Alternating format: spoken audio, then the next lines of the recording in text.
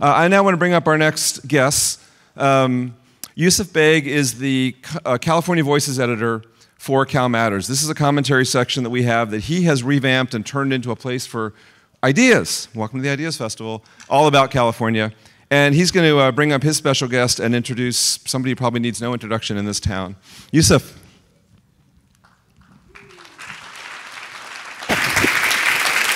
All right, thanks, Neil.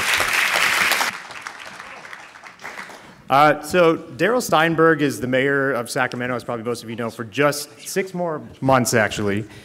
Spent 14 years in the legislature, including leadership roles as president pro tem in the state senate. While in the Capitol, he authored the Mental Health Services Act, which the governor this year reformed as Proposition 1. I want you to please welcome the most respected policymaker of his generation in California, and I think a leader the city will miss, Darrell Steinberg. Thank you. Thank you, man. Yeah.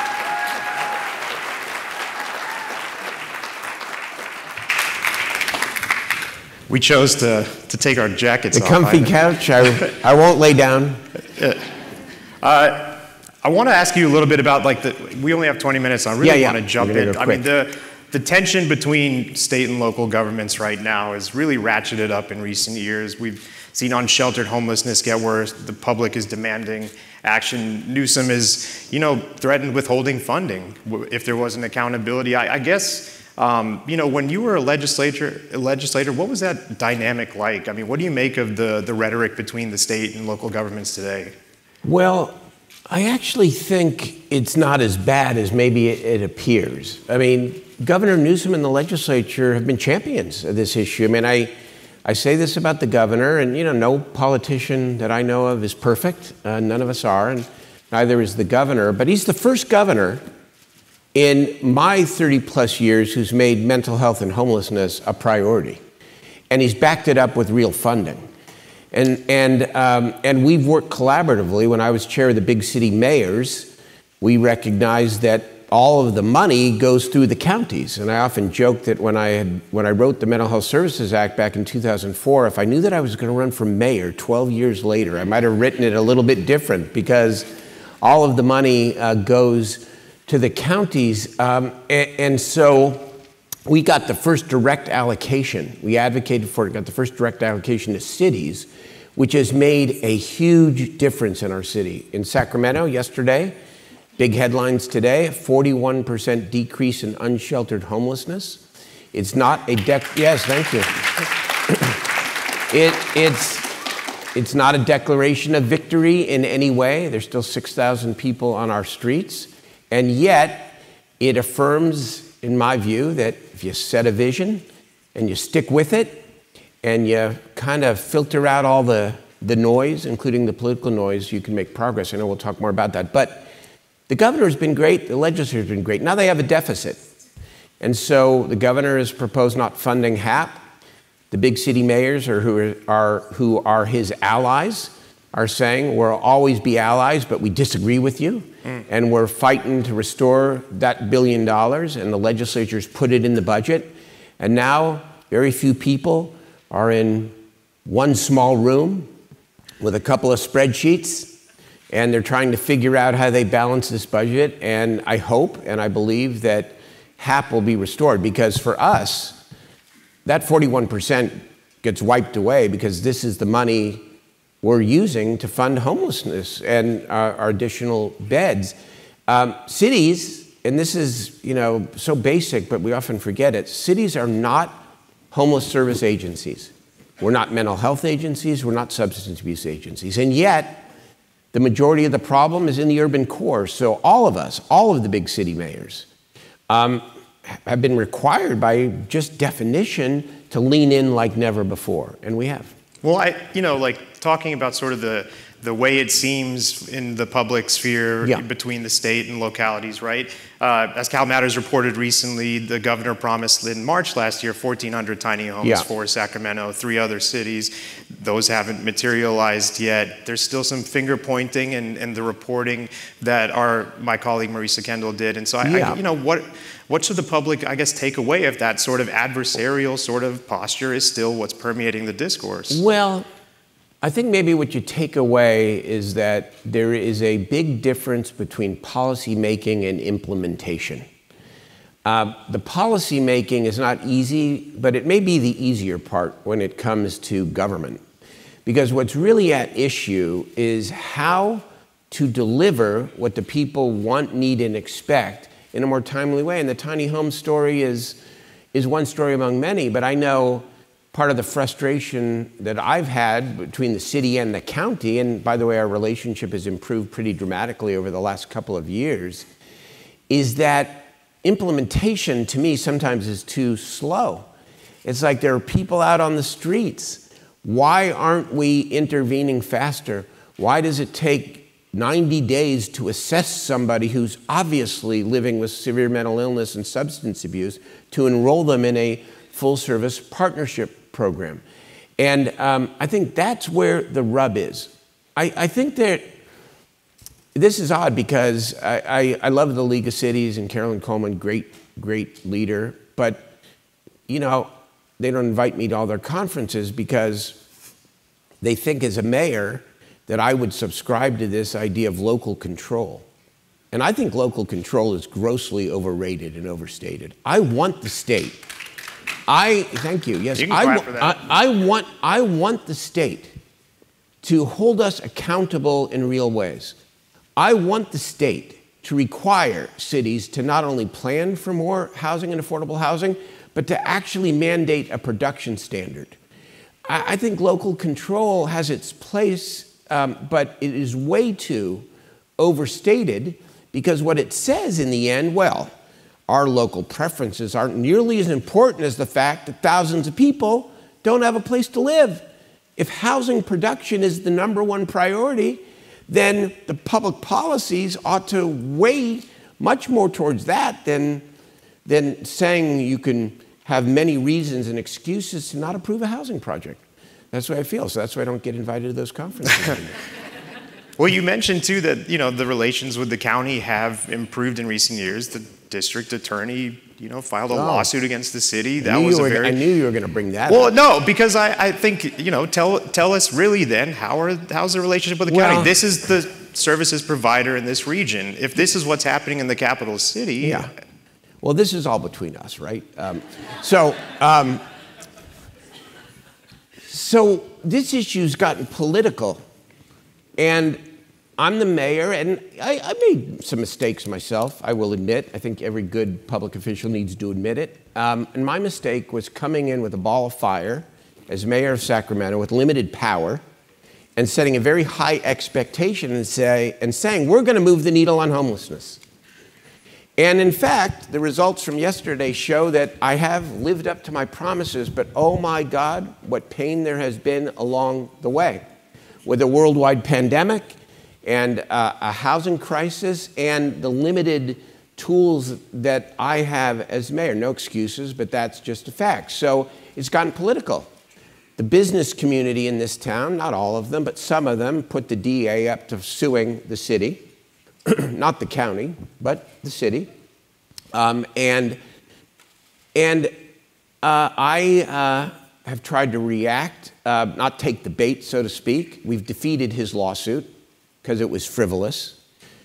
And here's what I say. When it comes to this complicated, difficult issue, do not, and you're a policymaker, do not follow the shiny objects. Do not think there is an easy and simple solution, because guess what? That lawsuit, the initiative that the business community put forward requiring us to enforce and add capacity and all that did not create a single shelter bed. That lawsuit did not create a single permanent supportive housing unit. That lawsuit did not create a single set of services for people living with severe mental illness and substance abuse. And that lawsuit did not even break up a tent encampment that was causing a health and safety concern for the neighbors. In the end, the only thing that matters is the work. It's the work. And if you're willing to persist through the ups and downs and not give up on a vision, and by the way, our vision has been to build capacity, more temporary beds, more permanent housing, give people a choice. More people are taking the choice, by the way. 84% increase in the number of shelter beds since 2020. 30% increase in permanent supportive housing, and they're all full. So more people are saying, yes, you stick with that, and you'll begin to see results. Because this is complex. And fundamentally, and you'll hear from Dr. Kushel in a moment, I know, this is about economics, and it's about poverty, and it's about people who are fragile, who have once been able to hang on, who now are fragile and are not able to hang on because the cost of living has outpaced them and the cost of housing has outpaced them. So it's a serious, as Michael Douglas said, it's an American president, these are serious times and it requires serious people. And if you want to be part of the solution, then help us build a bed, help us create a program, help us divert more people from prosecution to mandatory services. I'm okay with that. But politics is politics, always has been, always will be. I'm a politician who chooses to focus on the work, and we're beginning to get results. I want to touch on just enforcement. Yeah, go ahead. You can clap for that. Thank you. Go off, Darrell. Go off. Yeah, I got a few friends. We have also at least seen, the visibility of homelessness has created a bit of a backlash in a lot of communities, right? And in the absence of maybe visible progress from all the state funding that's been expended, we're starting to see local governments pass these enforcement first sort of measures. Right now, the Supreme Court is writing a decision in the Grants Pass case that could potentially overturn Martin versus Boise. I'm curious, say the Supreme Court overturns that decision, would you like to preserve some of the protections within the Martin versus Boise precedent, or would you be okay with a rise in enforcement? I think we all know, or at least expect, what the Supreme Court is going to do over the next couple of weeks with Martin v. Boise, that they are going to overturn it in some way. I'd be surprised if they didn't. And I think that would be a mistake. I think it would be wrong. And here's why. The flaw in Martin v. Boise is that it wasn't specific enough to really try to differentiate different contexts, but the underlying theory of Martin v. Boise, in my view, is absolutely correct. This is what it is. I'm going to simplify it. Society, through its governments, should have a legal obligation to help people who are on the streets find dignified shelter, housing, and the services they need. In my view, that ought to be a legal right. I've been touting that for a long time, and I'm either dead wrong or way ahead of my time. I'm not sure what. But until it is a legal right or a legal obligation for government to provide it, I think governments are going to go at their own pace and not be as effective as if it's compelled. At the same time, I believe that people should have a legal obligation to accept that help when it is offered. Because the public policy of the society needs to be that nobody lives in these tent encampments or in these unhealthy situations. That's what Martin v. Boise, I think, meant to say, needed a little refinement and specificity, that rights and responsibilities go together. Unfortunately, with this Supreme Court, I think they're going to just throw it all out, and some cities, like ours, will do our best to maintain that fidelity between rights and responsibilities. Other cities may not, and I think that would be unfortunate, because if you're going to solve this problem by just moving people from one street corner to another, then I think you are providing false hope to the people you represent. Yeah, you mentioned some of the point in time count numbers that came out this week. I want to dig into those. Can I do it again?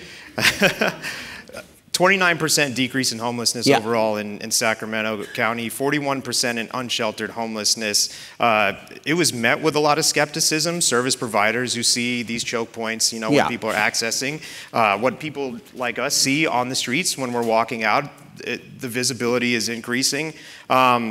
Say it's not accurate, but it's in the right direction, that there is some decrease. What are the forces then at play here? Well, the underlying numbers really tell the story, and I referred to it a moment ago. Between the city and county, we have dramatically increased our capacity, our beds. 84%, as I said, for temporary shelter and transitional housing, 30% for permanent housing. But that's not all. We've organized ourselves differently. We now have a Department of Community Response that is intended to be an alternative to law enforcement that's out on these streets and these encampments every day. And we have a legally binding partnership agreement with the county, which is as close as I could get to a legal obligation that I spoke to earlier. We are now required by law with the county to be out in 2010 encampments a month, to intensively evaluate the status and condition of people. And the county is then obligated, and this is written down and it still needs some lifting and some life. The county is responsible for doing, quote, whatever it takes to help people from the encampment to shelter, housing, and services. And that's now a legal requirement. And what it's done, even if it's not perfect, is it has changed the culture between the city and county. We're now working together. And we are working together at staff level, even at the elected official level, things are better. So I would say we are organizing ourselves differently within the city and more effectively. We are partnering with the county. We are, and we are using the state investment, the HAP funding, and the Mental Health Services Act and all the other funding, including the Affordable Housing Sustainable Communities Fund, which was one of my bills back in 2014 that's generated billions of dollars for infill housing. We're escalating and elevating that in pretty dramatic ways. And we're giving people a choice. And so I know perception goes many ways. Some people say, well, the perception is worse. Some people say the perception is a little bit better, that the encampments are not as large, and that the problem feels and seems a little bit better. Even in downtown Sacramento, they do their own internal count. They say they're down 27% from May of 2023 to May of 2024. So that's not 41, but it's at least close enough for the discussion. You were mentioning earlier just kind of the structure of government that you stepped into. We've talked about this a bunch. Oh, yes.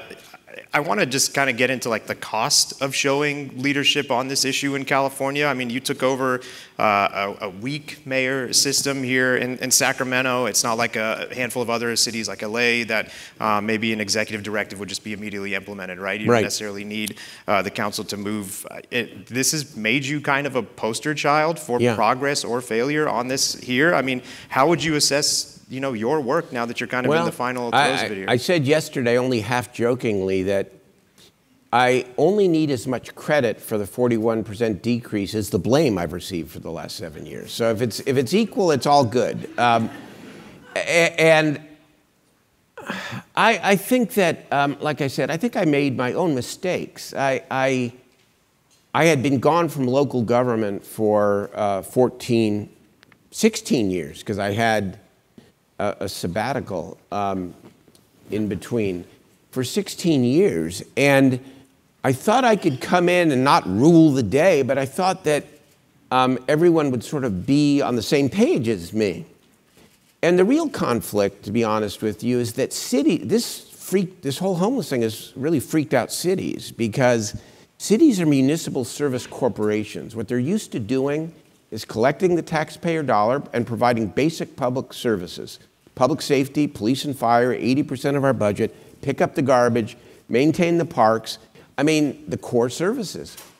So when a guy like me comes in with my history with the Mental Health Services Act and with a lot of ambition, and I see a real problem, I'm pushing very hard uphill. And so in the early years, even though we overcame neighborhood opposition, we started building shelters, we built this capacity. I mean, this all happened gradually over 7 years. It was really, really tough. And the relationship with the county was hard, because nobody likes being dictated to, or at least perceived that they're being dictated to. I didn't try to. I'm actually a pretty collaborative leader. I mean, I really don't need the credit. I like to share it. But it was tough. There was tons of resistance. And that's the culture a little bit in the city and in local government. But again, there's politics, and there's lawsuits, and there's initiatives, and there's frustration, and there's howling to the moon. But if you stick with something, it's what I believe about politics and public service on every issue. You're either in it for the long haul or you're not. you either stick with it and you adapt, and when you have to go a different direction, you do it. But if you know that building more capacity, more beds, more services for people is the absolute predicate to helping people and morally and legally telling people that you can no longer stay in this particular encampment, then you continue to build that capacity. And that's what we've done. So people can say, well, the numbers aren't right. The underlying numbers back it up, because what is an 84% increase in the number of shelter beds over the course of 4 years that are full? That means more people, by definition, are coming inside. Darrell Steinberg, ladies and gentlemen. Thanks, Yousef. That was great. That was fast.